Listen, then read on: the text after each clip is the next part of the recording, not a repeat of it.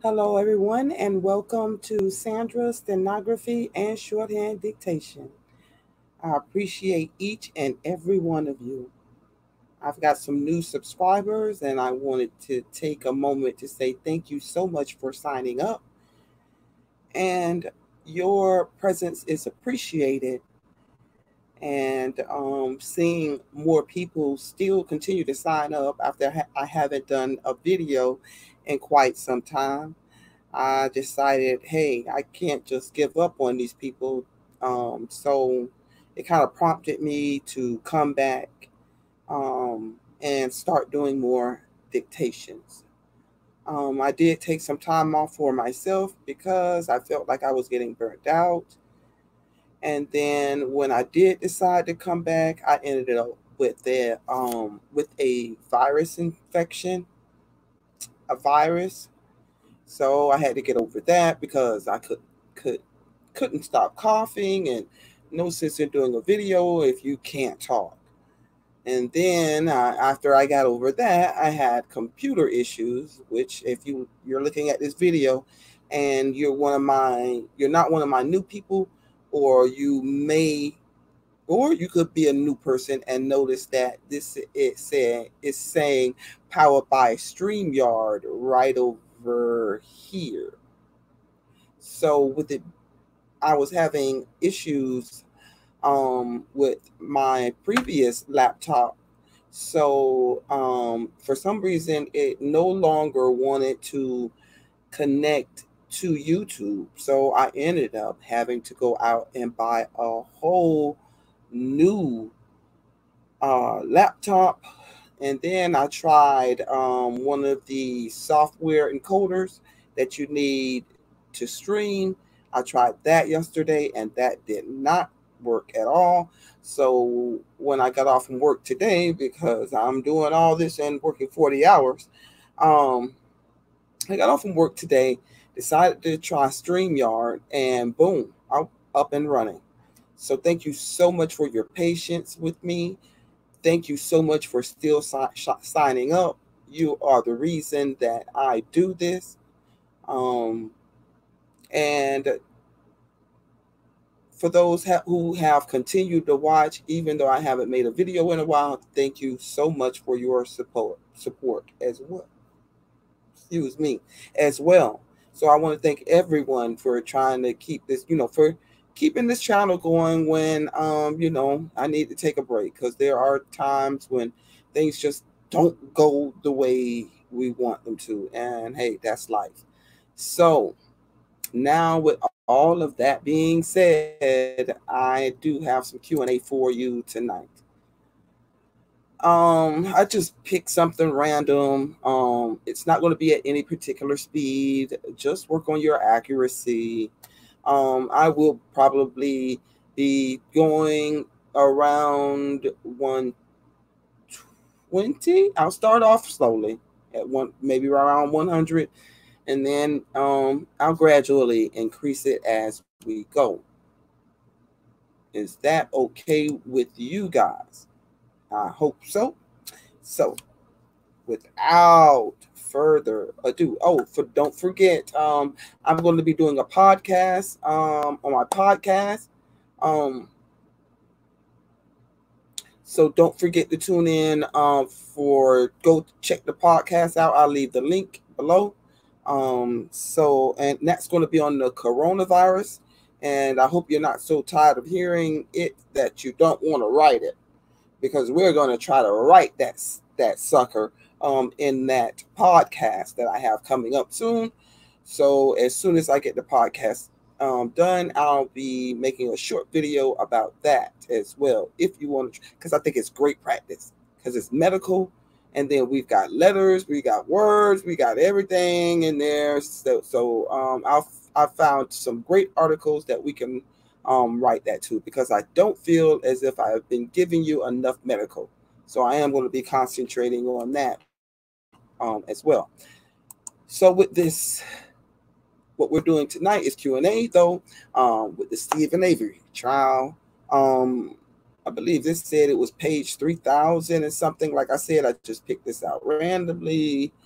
And let's go ahead and get started, shall we?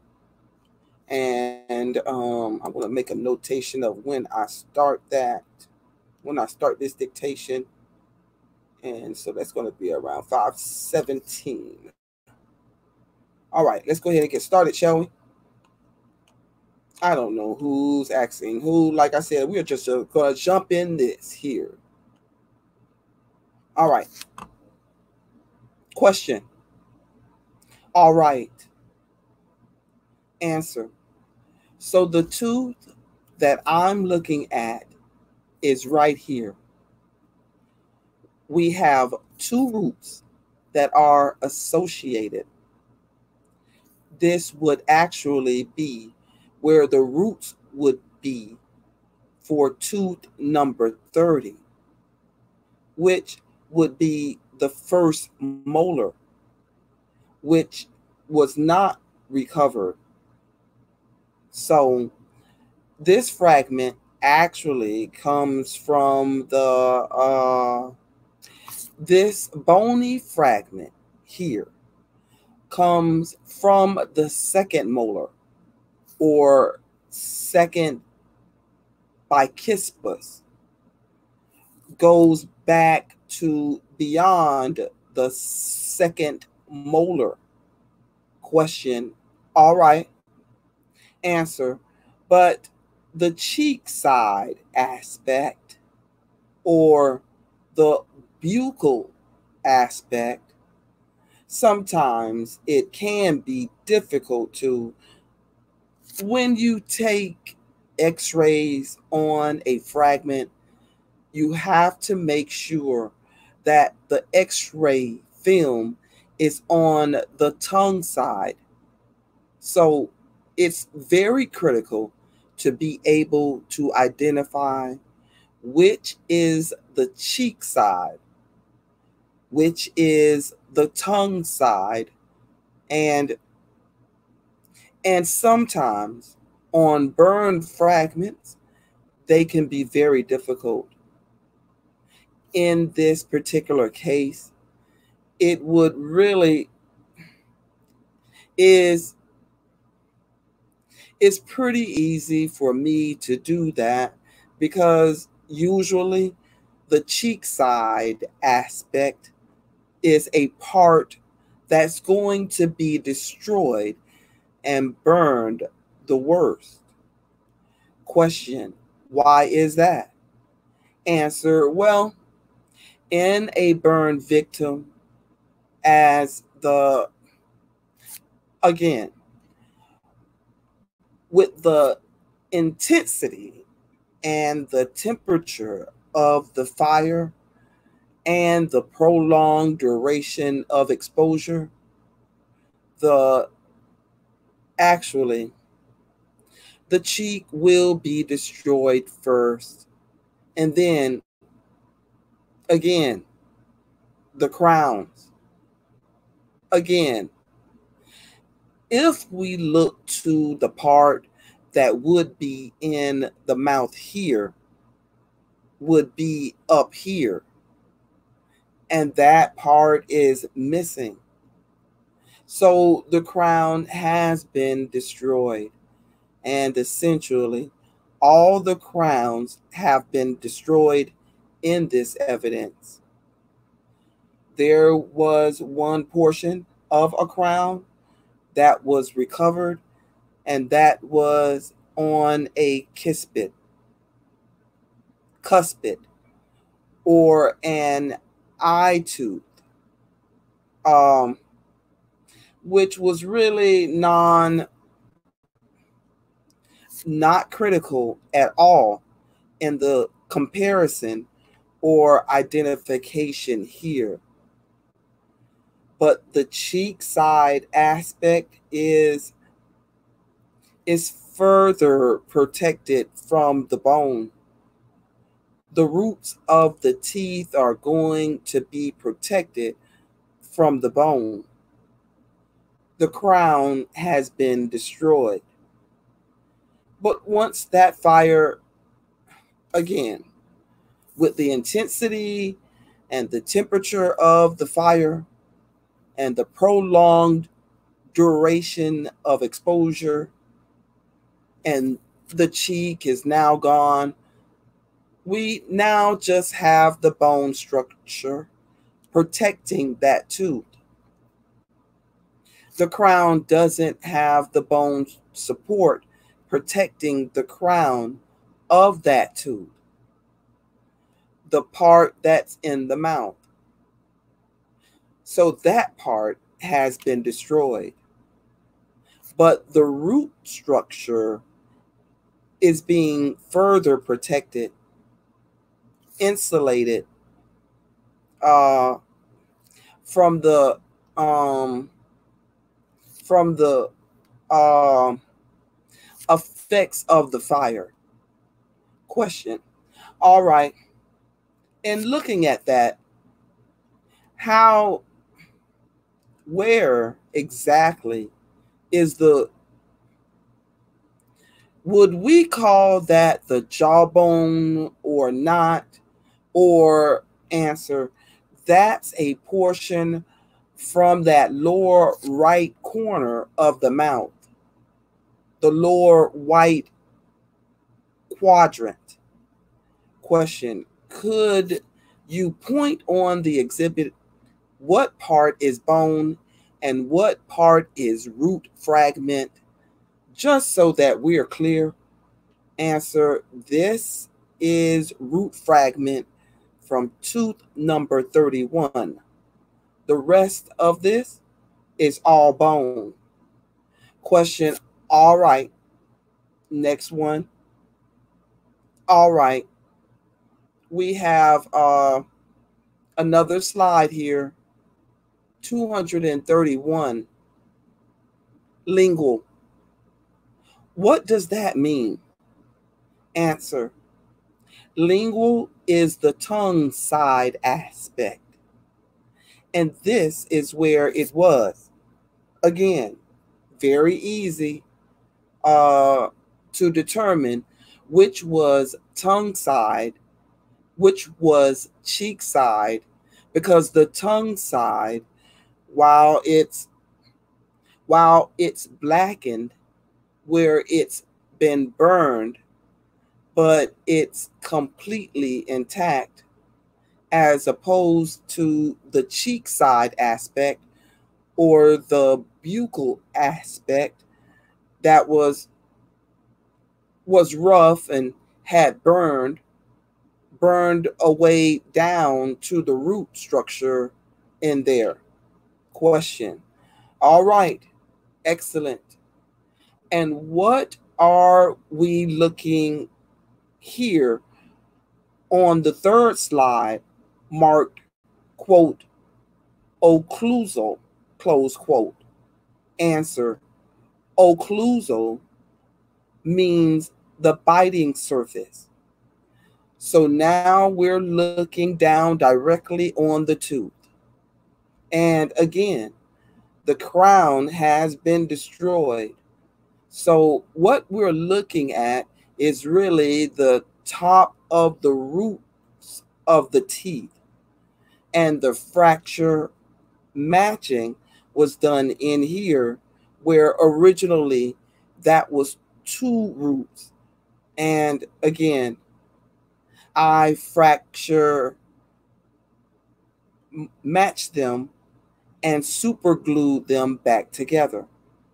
And again, the cheek side aspect has been destroyed up in here, and the tongue side aspect is still intact. Question. All right.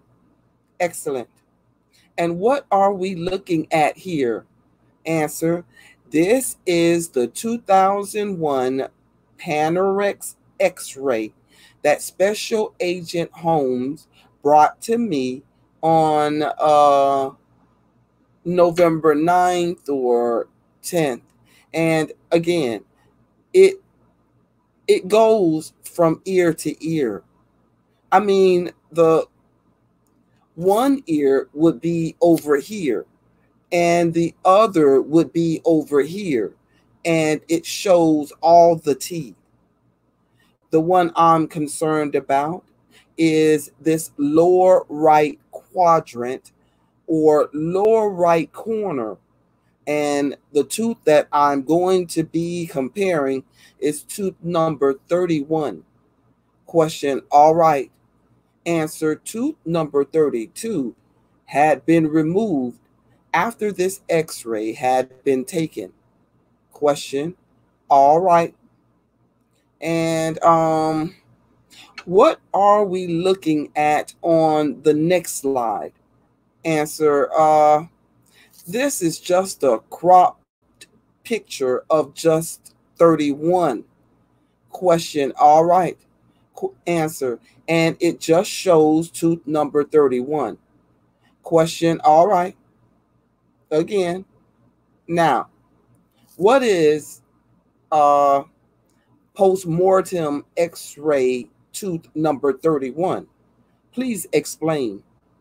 Answer, post-mortem x-ray is one of the x-rays that I had obtained.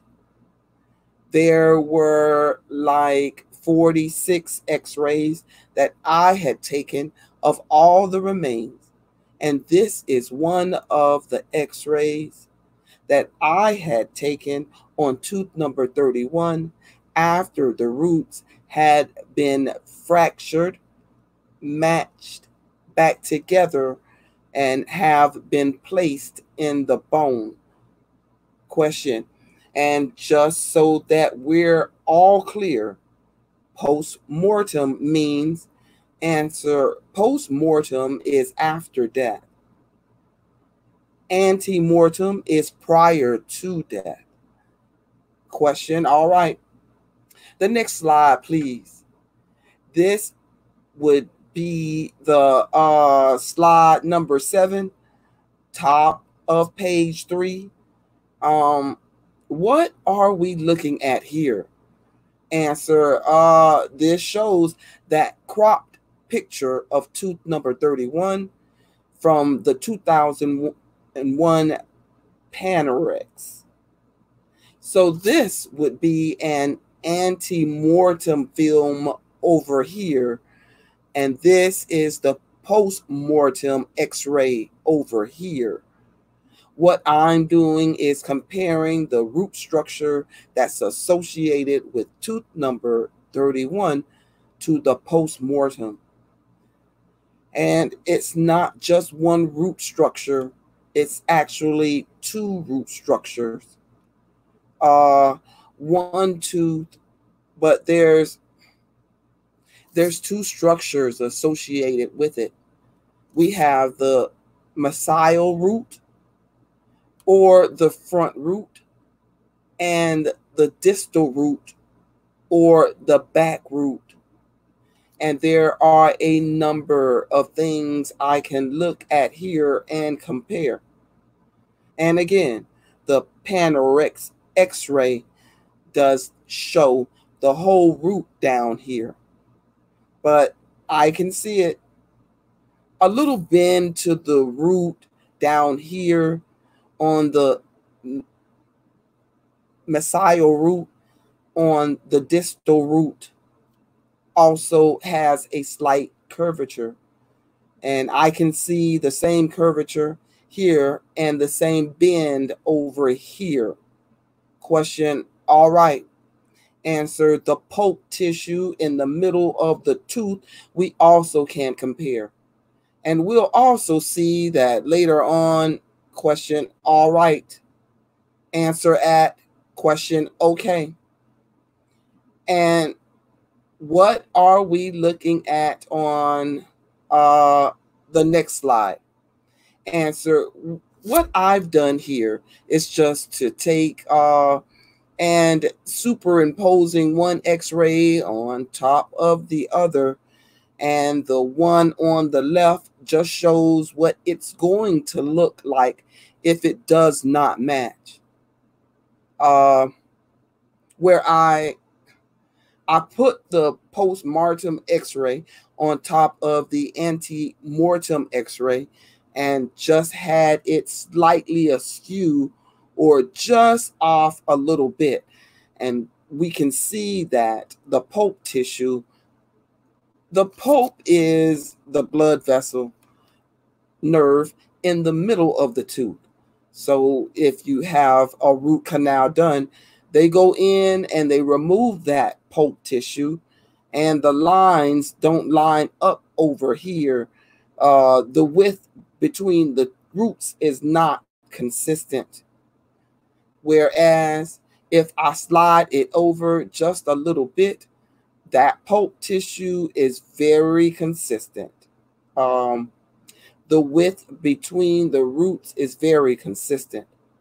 Again, this back root is very consistent, and it's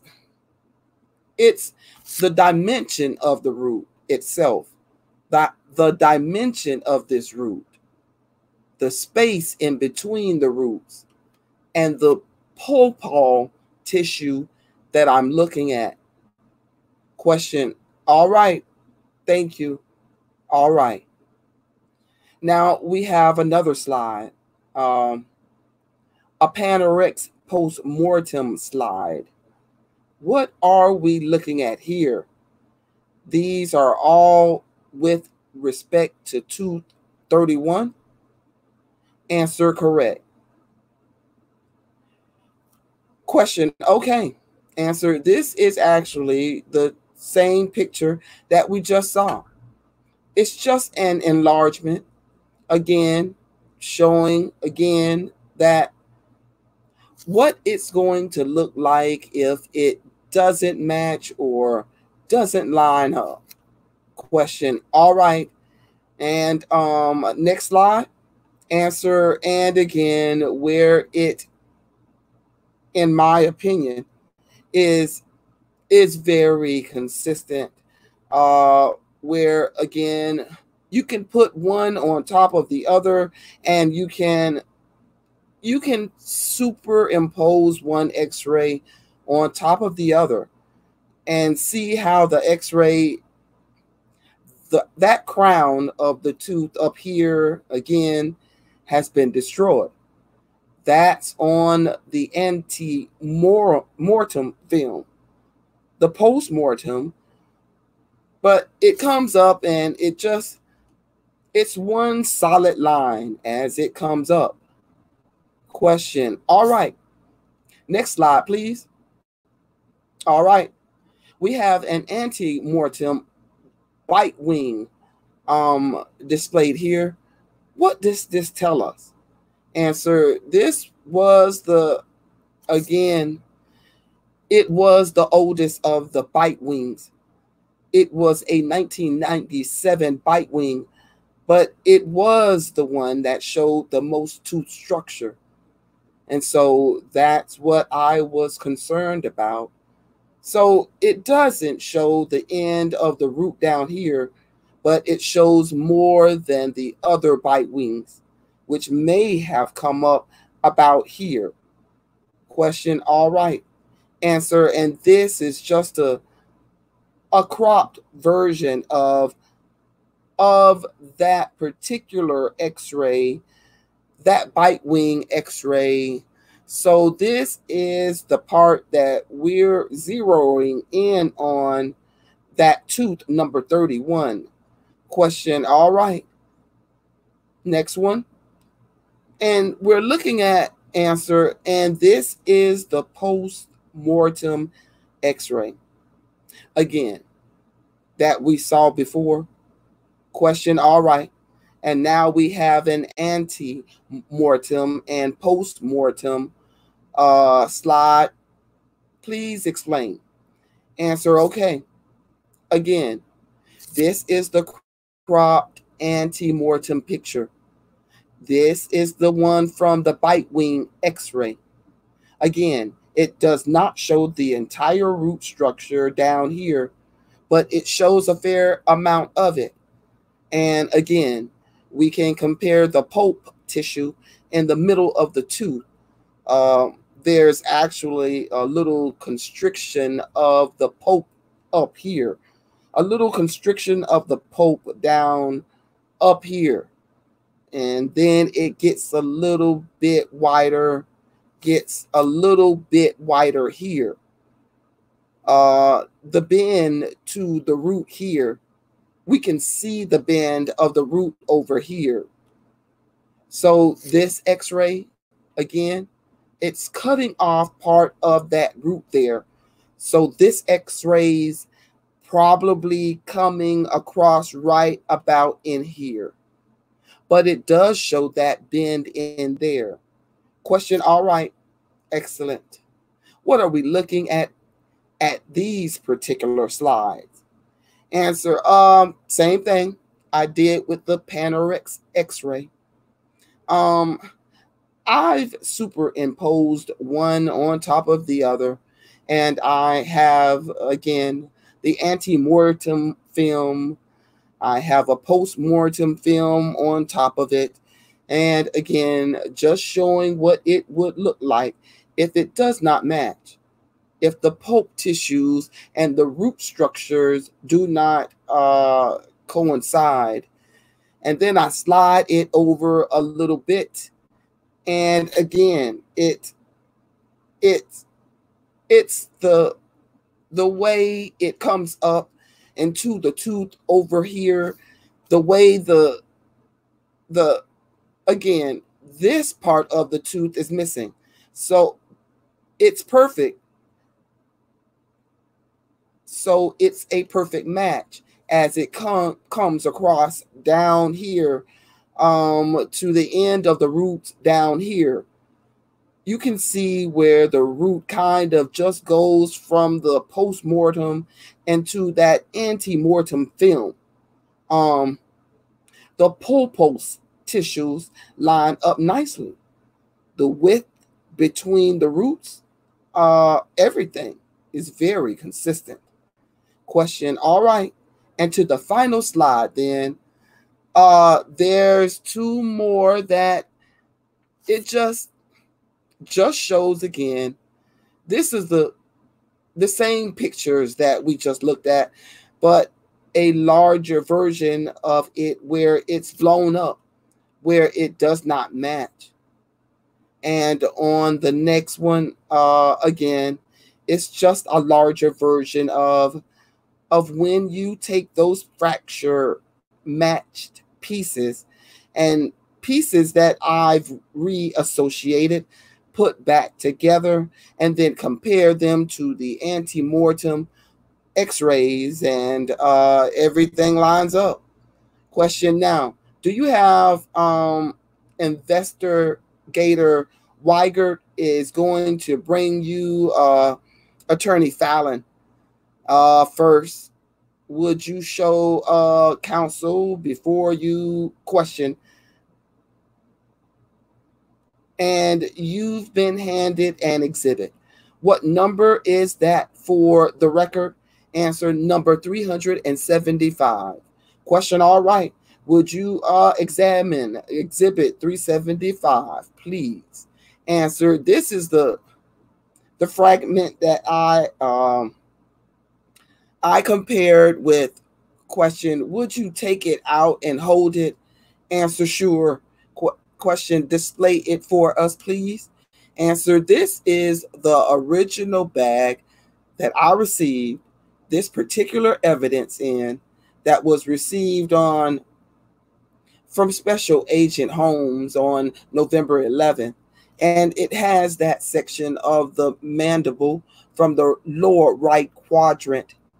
There's actually another fragment in there of what they call the coronoid process, which is the top part of the lower jaw, and another root fragment in there. But this is the fragment that was critical to the comparison for that tooth number 31, and that lower right quadrant of the lower jaw. Question, so what you have there are the remains of tooth number 31 from which you made your comparison. Answer, correct. Question, all right.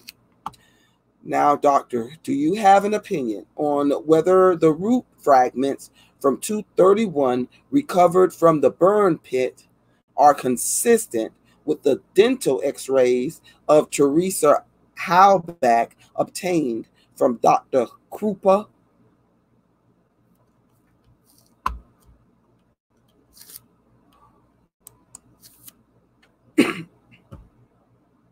All right. I bet y'all say I'm coming back, and I'm coming back with a bang. Yes, I am. I'm trying to get those fingers moving and that mind thinking. Your mind has to be thinking as you do this to be able to take down dictation from a dentist or a doctor or a specialist. Like, you have to be completely in the moment. So practice that, and practice that, because what? Practice makes perfect. And if you love what you do, you will practice until you can get it down. I did start slow and speeded it up as we went along, and I think by the time I ended up, I was probably at around 160, somewhere in there.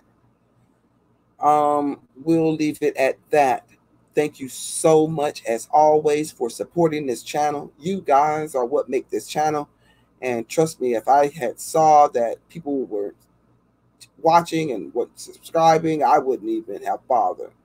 So I'm back, and I'm trying to come back with a bang. Let's get ready, people. Let's get it crunk. Let's get it on and popping.